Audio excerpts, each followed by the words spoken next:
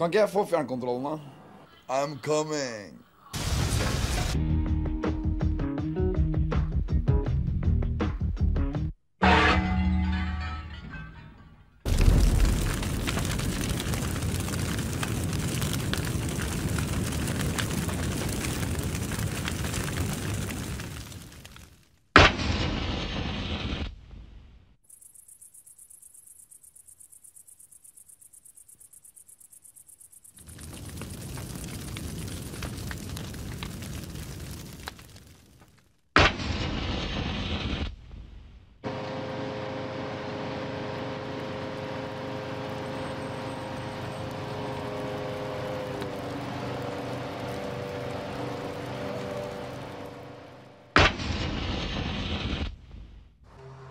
Dette er Revheim kirke på Madla utenfor Stavanger.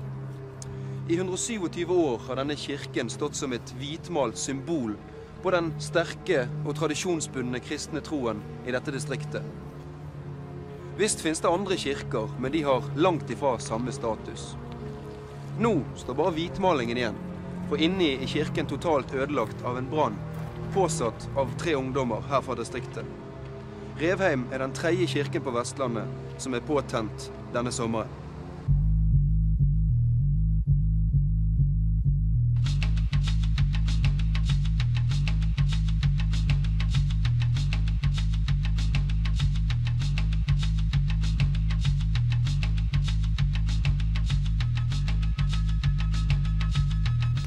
Fortell hva som skjedde i forkant av brannen på Ullandhaug bedehus. Jeg satt hjemme en kveld, og så fikk jeg besøk. Så ville de ha meg med ut.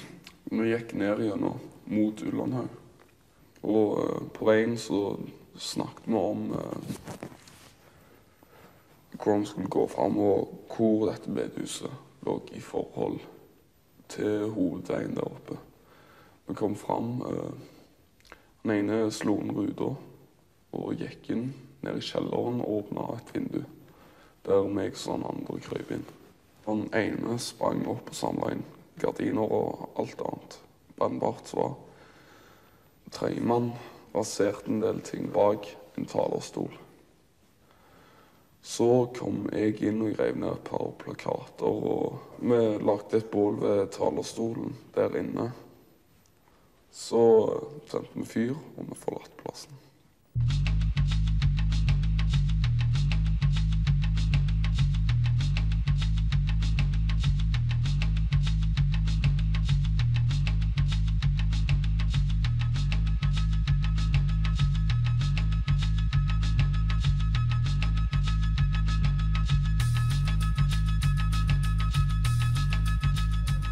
Hvordan reagerte du når du hørte at kirken var brent ned?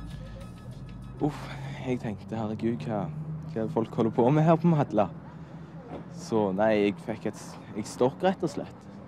Jeg synes det var trist, og at jeg kan finne på noe sånt, det forstår jeg ikke, for den tilhører alle på Madla, og selv om ikke alle går like flittig igjen, så hører han jo til oss, liksom. Jeg trodde ikke på det, for det var far min som vekte meg og sa det da, om morgenen. Jeg fikk jo et sjokk da, for han sa jo at det hadde vært sånn kors på hovedet, at det var påtent. Det var mor min som sa til meg først da, så tenkte jeg med en gang, ja vel. Jeg tenkte det med en gang, liksom, det er sikkert de som har gjort det, sant? For at jeg hørte snakk om at det skulle være noe sånn brenning av kirker, og liksom, vi leste jo om stavkirker også, som hadde bunnet ned. Så jeg tenkte liksom at det var den gjengen med en gang jeg hørte det.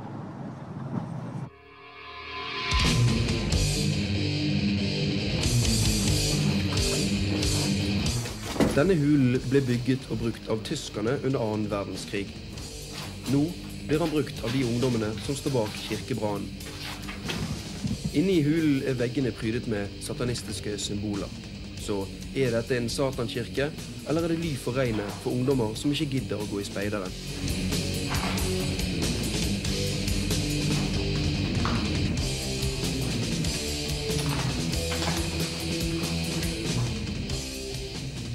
Enkelte aviser har skrevet at dere har utført ritualer der oppe.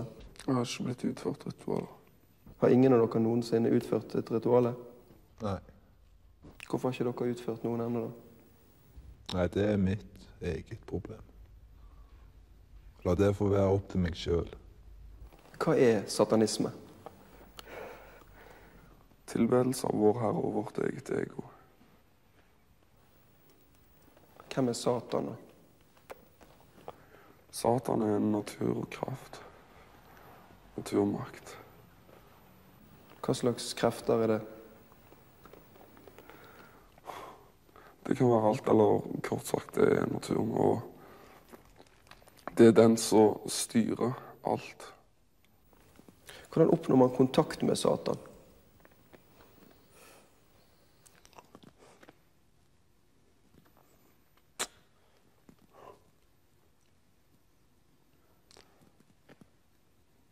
Jeg vil si det simpelthen gjennom tanker.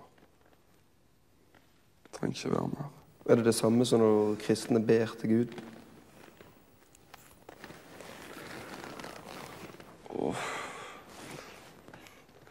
Jeg vil ikke sammenligne noen ting som har med satandyrkelse. Jeg har ikke lyst til å sammenligne satandyrkelse med kristne. Jeg har ikke lyst til å sette de to tingene opp mot hverandre i det hele tatt.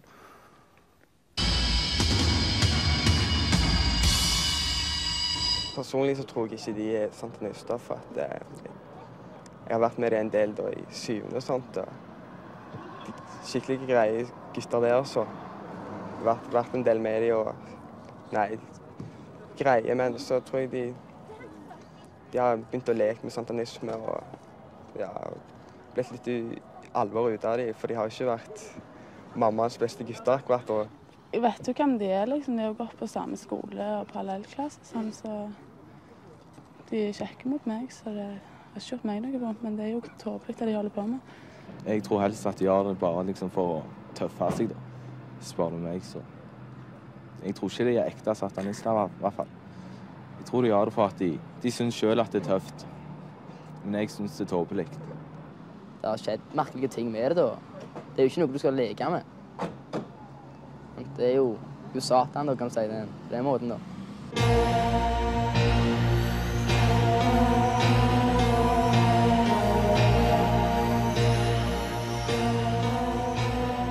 Det er jo et herverk på 16 gravstøtter på Mayhem kirkegård. Ikke det grådig unødvendig? Jo, det er unødvendig. Jeg vil understreke at det er ikke vi som står bak. Så er ikke mål og mening å gjøre noe sånt. Det er ikke de som er gravlagte der, det er ikke familiene vi er ute etter henne. I tiden forut for kirkebrannen hadde noen kristne ungdommer malt over de satanistiske symbolene i hulen. Politiet utelukker ikke at kirkebrannen dermed var en hevnaksjon. Vi satt hos en kamerat og hørte på musikk og snakket, så var det han ene da. Kommer denne ideen om å utføre dette her. Var kirkebrannen en ordre fra Satan? Nei, det var fri vilje. 2 av guttene gikk inn i kirken, mens 1 sto utenfor og holdt vakt. De smeltet sammen noen stearinlys. Dette ble gjort for å sinke brannen. Salmebøker og alterbilder ble brukt til opptenningen.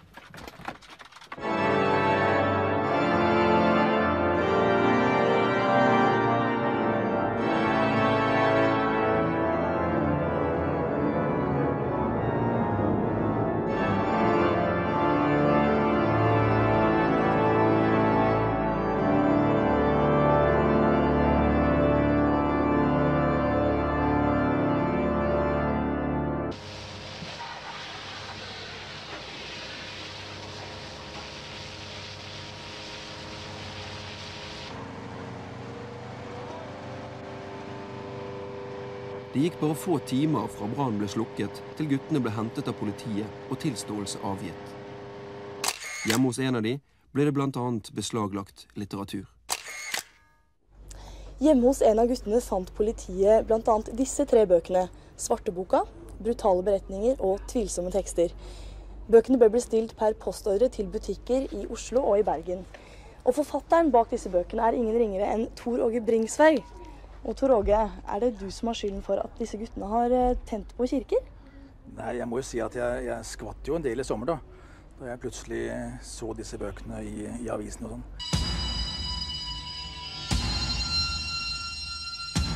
Den svarte boka, det er jo en samling av gammel norsk folketro, bygger på norsk folkeminnedagsskrifter.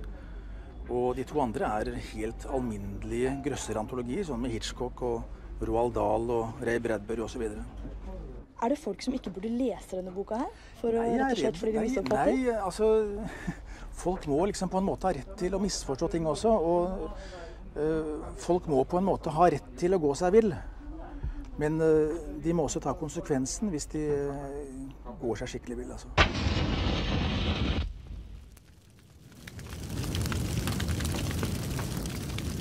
Først og fremst må vi unngå en vanvittig overdrivelse av hva dette her egentlig er for noe. Og når presteskapet, de er jo også litt uenige i seg selv imellom, men får lov å gå til det skritt og si at vi skal få eksorsister i hver enkelt by, eller hvert enkelt tettsted, da går det kaldt ned under ryggen på meg. Den beste reklamen dette her greiene kunne få, var vel nettopp det da. Samfunnet er bygd på en kristen moral, og jeg synes de kristne burde nøye seg med det, i stedet for å legge seg opp i hva andre holder på med. Da går de for langt. Synes du samfunnet er hyklersk? Ja. På hva slags måte er samfunnet hyklersk? Med alt.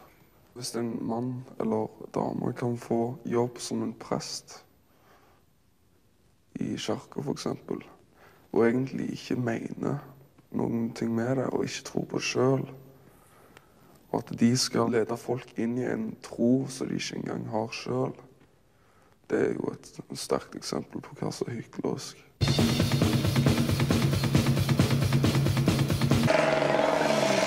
Er det mange som går rundt med satanistiske t-skjorter og merker her i området? Ja, det blir jo mer og mer og sånt. Hvorfor tror du folk gjør det? Nei, jeg tror de tror det er tøft, og jeg tror de liksom... Miljøet har jo blitt bare tøffere og tøffere her på Sunde og Hafjord.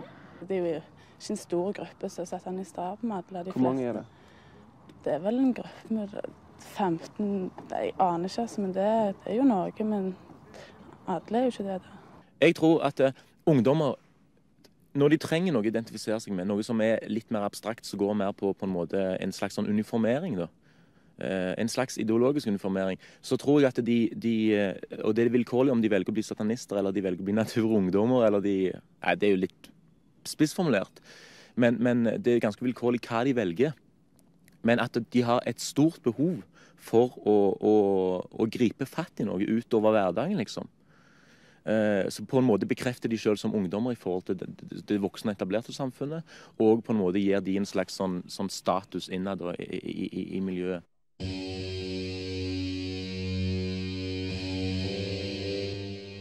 Hva er egentlig satanisme?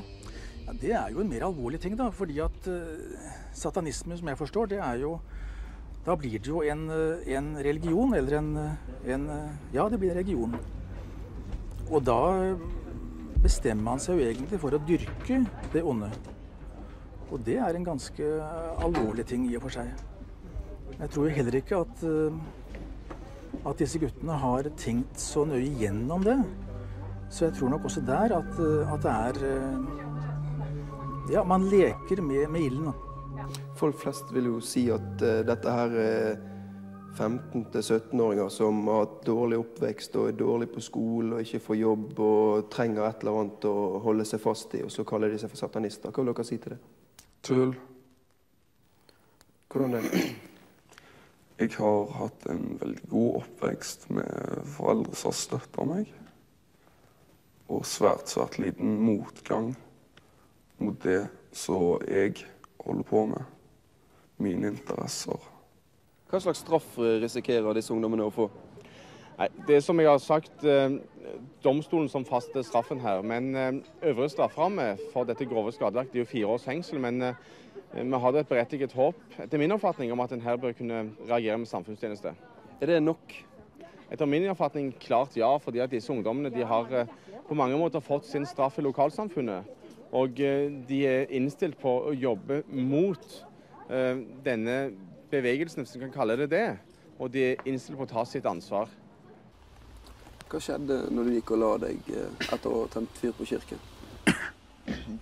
Nei, det var låg og tenkt litt på det, så sovna jeg. Og så neste morgen så våkna jeg opp og ja, fant ut at jeg ikke ville våkne. Hvorfor ikke det? Nei, for jeg tenkte jeg hadde stelt det så jævlig i stand nå, så jeg vet ikke hva jeg skal gjøre i verden lenger. Og jeg vil slite med dette resten av livet.